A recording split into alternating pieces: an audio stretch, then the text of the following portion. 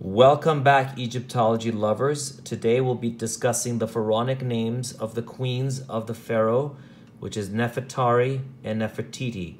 What are the differences and who are they? Well, people get confused with these names, so let's simplify and clarify today.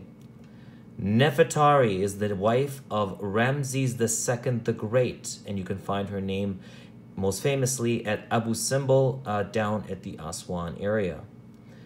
And Nefertiti is the wife of the famous also Akhenaton, who is the heretic pharaoh who tried to change the entire religion to a single god known as the Aten. So let's start by reading their names so you know what they mean.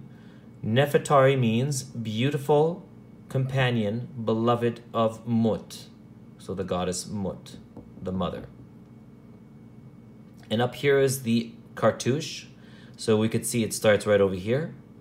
Neferret, the feminine, Neferret, Iri, Nefertiri, or we pronounce it as Nefertari, Nefertari. See how it divides? Iri, Ari.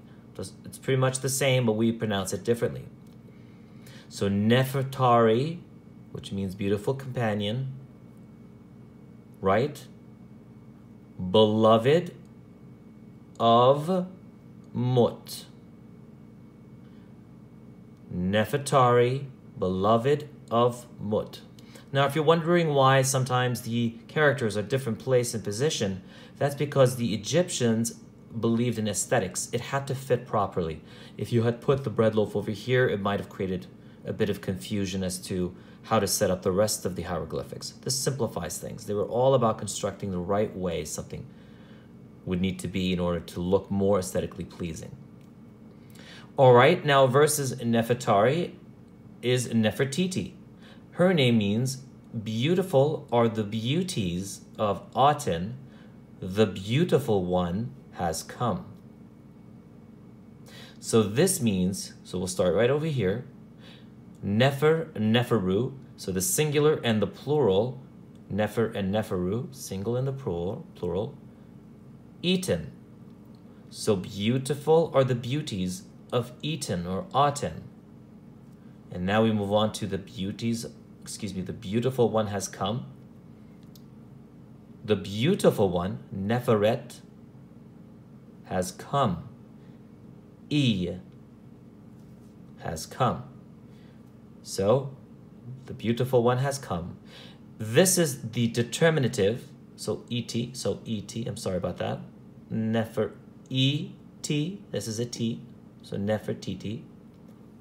This determinative symbolizes a sitting queen. So it's another way of adding more beautiful context to the name by adding the determinative for a sitting queen. And for all you Egyptologists or people who love hieroglyphics, it is the B7 reference in the Hieroglyphics Dictionary. Well, there you go. That's the difference between Nefertari and Nefertiti. If you have any questions, please let me know. If you find me on Instagram, I have many more of these videos. You can also go to YouTube and see me there and subscribe and follow. Or on Instagram, just follow or tag other friends if they're interested in learning more about hieroglyphics.